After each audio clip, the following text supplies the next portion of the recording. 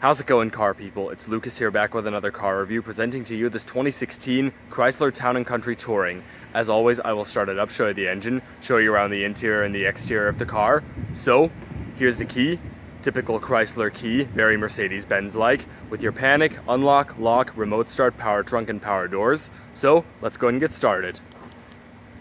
Upon unlocking, you do get welcome lights on the front, but not on the back, sadly. This Town & Country does come equipped with remote start. To activate it, just make sure the vehicle is locked, and then hit the start button twice.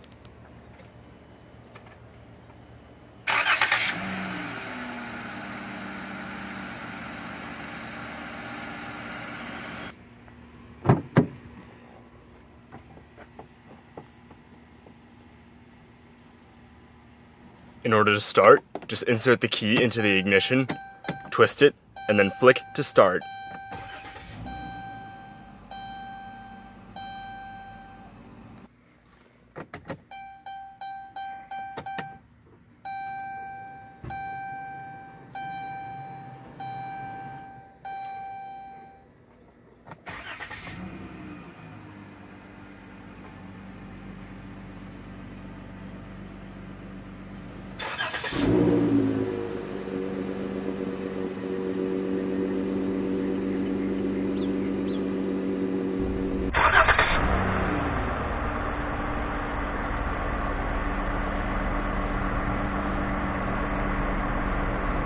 So, let's go ahead and cut on the headlights, fog lights, and hazards.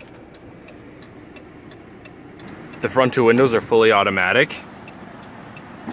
So, let's go and check out the exterior of the Town & Country.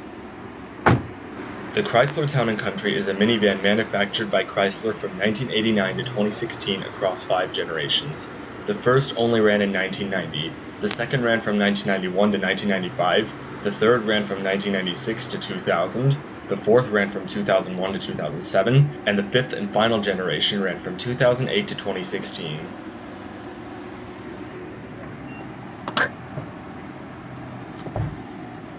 Sales for the 5th generation Chrysler Town & Country started on August 16, 2007 for the 2008 model year. This generation is also only available as a long wheelbase model. Short wheelbase models were no longer available. The Town & Country is produced on the Chrysler RT platform and is related to the Chrysler Grand Voyager, the Dodge Grand Caravan, and the Volkswagen Routan. By the way, Chrysler plans to restart production of the Grand Voyager in Europe this year, just not in the States. The Volkswagen Routan already went out of production in 2014, but the Dodge Grand Caravan is still in production today. The Town & Country was replaced with the Chrysler Pacifica in 2017. The 5th generation Town & Country was available with 6 different trim levels: LX, Touring, S, Touring L, Limited, and Limited Platinum. There were also 2 special trim levels available. In 2014, there was the 30th Anniversary Edition, which celebrated 30 years of the minivan. The term minivan was invented in 1984, by the way. And in 2016, there was the 90th Anniversary Edition, which celebrated 90 years of Chrysler. The Town & Country was available with 8 exterior color options and 2 interior color options. This one is finished in sandstone pearl coat with a black greystone leather interior. As far as engine options, it was available with a 3.3-liter overhead valve V6, a 3.6-liter Pentastar V6, a 3.8-liter overhead valve V6, a 4-liter single overhead cam V6, and a 2.8-liter diesel that was only available in Europe and the Philippines. The Pentastar, however, was not available until the 2011 model year, but that was the only engine option from then until the end of production. The other 3 engines offered in the States were only available from 2008 to 2010. As far as exterior amenities on this Town & Country, it has halogen headlights, a chrome accented front grille, front fog lights, body-colored side mirrors and door handles, tinted rear windows, chrome trim underneath the windows, chrome strips on the bottom halves of the doors with Chrysler badging, LED tail lights, a rear wiper, a spoiler with third brake light, Chrysler, Town & Country, and Flex Fuel badging, rear license plate lights, a backup camera, a single exit exhaust, and 17-inch 10-spoke alloy wheels on Aspen Touring AS 225/65 R17 tires. As far as dimensions, length is 202.5 inches, width is 78.7 inches, height is 68.9 inches, with a 121.2-inch wheelbase. Curb weight is 4,652 pounds. This Town & Country is powered by a 3.6-liter, dual overhead cams, 24 valves, naturally aspirated Pentastar V6. It produces 283 horsepower at 6,400 RPM and 260 pound-feet of torque at 4,400 RPM. It does 0 to 60 in 8 seconds and has a top speed of around 140 miles an hour. With a 20-gallon fuel tank, it is estimated to get 17 miles per gallon city, 25 highway, and 20 combined. The Town & Country is front-wheel drive.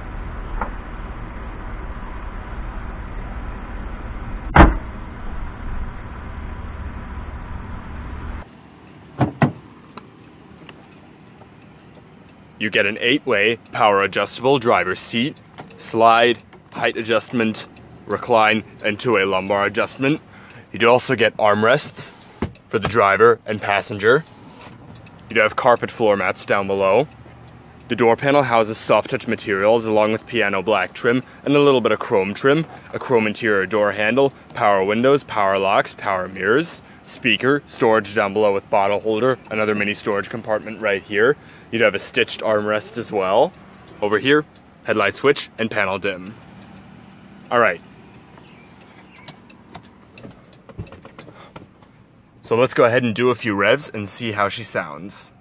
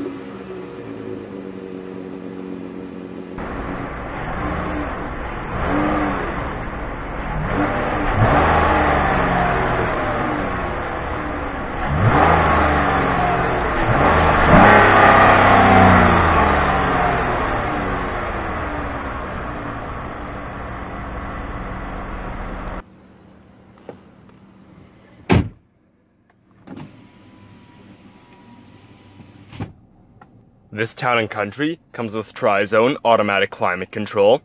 Over here you do have your fan speed, the display with the temperatures indicating what the zone is currently set to. You have AC, recycling, different zones, front and rear defrost, auto, temperature settings for the driver and passenger. You can sync all the zones. If you click this rear button, it'll now allow you to control the rear climate controls.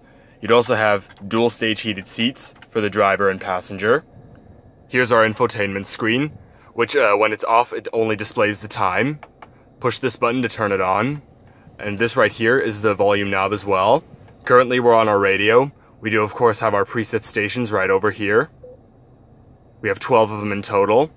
You can switch between AM, FM, satellite radio, do all that stuff. We do have voice recognition right here, Bluetooth phone controls, over here to our media, back to our radio. This button right here, you can actually load a disc with it. And the screen actually tilts back, which is kind of cool. Over here to our menu, you can see system setup, you can set the display, turn off the screen completely like that. You can just touch it again to activate. Here are audio controls. You can view your files right here, your music, pictures, and manage your hard drive, stuff like that. You also have a USB port right here and an auxiliary input. This Town & Country comes with the 6-speed automatic transmission with a shifter located up on the dash. We do have manual shiftability, and upon putting it into reverse, we do have a backup camera with guidance lines. Our parking brake is right down here. Here we have our Chrysler analog clock. Over here, econ mode, hazards, the power to the 115-volt outlet out back, traction control, a little bit of storage, more storage with two 12-volt power outlets, cup holders, even more storage, also chrome accented. We'd have dual glove boxes in this vehicle. More of that piano black trim. We do get a 4-spoke design leather-wrapped steering wheel with very tight power steering, aluminum trim around the spokes, very loud horn. We do have our display controls right over here for the gauge cluster, cruise control, and audio controls on the back of the wheel in typical Chrysler fashion. Wiper stalk, nothing on the right. The steering wheel is also manually tilting and telescoping. On the gauge cluster, we have our tachometer, engine temperature gauge, shift indicator, speedometer, fuel gauge, and over here the display, which is currently indicating a compass, outside temperature. Down below we have our odometer. This one has 75,000 miles on it. Over here we have the controls for the display with the back button right here. You can scroll through fuel economy, vehicle speed, and trip info, stuff like that. Then you click this button right here to view various info. Pretty simple. Sun visor with vanity mirror and light. You have a built-in garage home link right here. Manually dimming rearview mirror. Your front interior lights. Sunglass container, which also doubles as a rearview mirror to keep track of the rear passengers. And you do have the buttons for your power rear doors, power trunk, as well as the button to turn on and off the power rear doors. All right. So let's go ahead and shut it down. And we'll check out the back seat. This Town & Country is equipped with power sliding rear doors, and you can open them 3 different ways. The first way is via the button inside the car.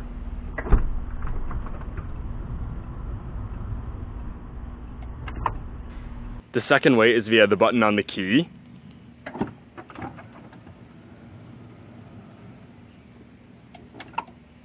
And the third way is by just pulling on the handle.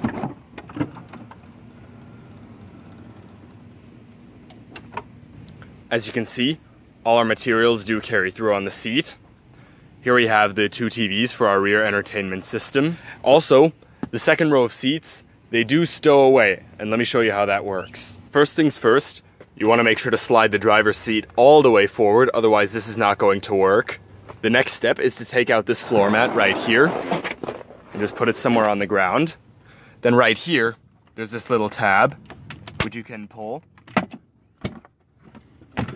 It will catch itself there and hold itself in place. Then just pull this handle.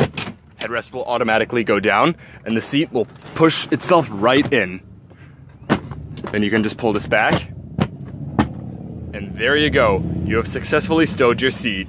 And putting it back up is the reverse procedure. Just pull on the tab and then just get it to hold in place. There we go. Just pull it. Clicks right into place. Just put it up. Put the headrest up, and there you go. Also, the areas underneath could also be used for storage, if the seats were not stowed away, that is. There you go. All right, so let's go ahead and hop inside. Now from the inside, you can close the door 2 different ways. There's a handle right here, and there's also the button right here. Just like that, the door will close. You do have sunshades for the second row passengers, as well as a bottle holder down below right there, even though you can't see it. I think that helps with the flash. There you go, there it is. Now I am 6'1.5 inches, and this driver's seat is all the way back. The middle row of seats do not slide, unfortunately, but I still have an okay amount of legroom, and a good amount of headroom as well. So as long as the seat was slid further forward, I'd be perfectly comfortable back here. Dual seat mat pockets on both the seats. Obviously our TV screens back here, which are basically the same as the screen up front. We do have 3 AV inputs and a USB input right here, and auxiliary. You have our buttons right over here, stuff like that. They're also adjustable, just like so. Up above, we have our rear climate controls. We do have our fan speed, temperature, and different zones, as you can see right there. Storage compartment, and our rear interior light. Here's our air vents. You do have grip handles for the rear as well. Alright, so that's it for the second row of seats. Let's go and check out the third row of seats. We also have our headphones for our rear entertainment system right over here. To gain access to the third row of seats, pull that handle that I showed you earlier on. The seat will flip up like that, giving you a nice amount of access to the third row of seats. Just put the seat back. Honestly, I'd have to say the third row of seats is a little bit more spacious than the second row of seats, if the driver's seat was all the way back, that is. As you can see, I have a decent amount of headroom. A little bit less headroom, but that's okay since the third row of seats does sit higher than the second row of seats. We do have coat hooks here for the rear. Here's our air vents for the third row of seats, our lights, more of these storage compartments right here. Another one up there. We also have cup holders, various storage compartments, as well as sunshades for the third row passengers as well. Not too bad. Also, there's a strap right here, which you can pull in case nobody would let you get out of the third row of seats. So let's go ahead and check out trunk space.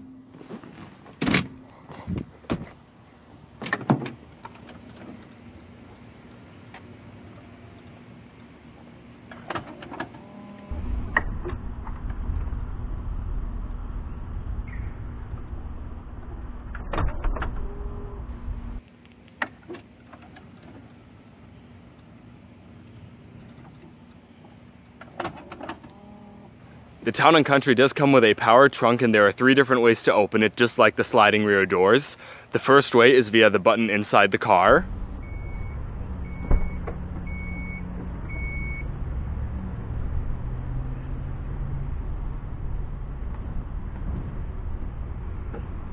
The second way is with the button on the key fob.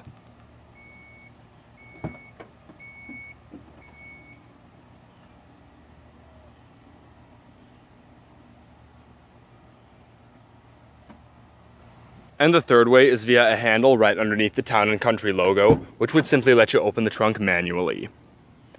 Now, even behind the third row of seats, you do actually get a pretty nice amount of trunk space.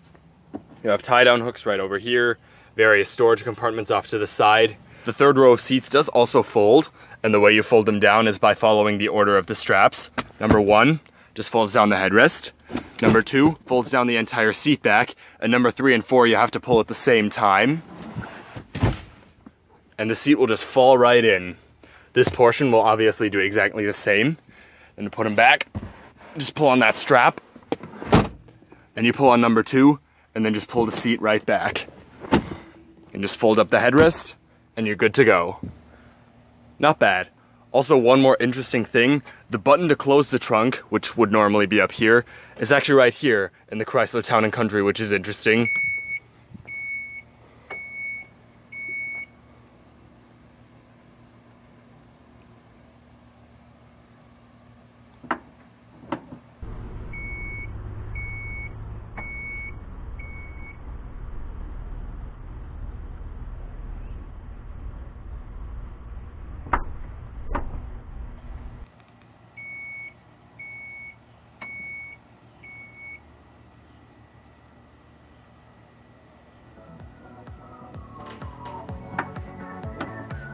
So all of that is going to conclude the review on the 2016 Chrysler Town & Country Touring. I hope you enjoyed this video. If you did, please leave a like or a comment. Subscribe today if you haven't. I thank you all for watching, and I will see you in my next video. Goodbye.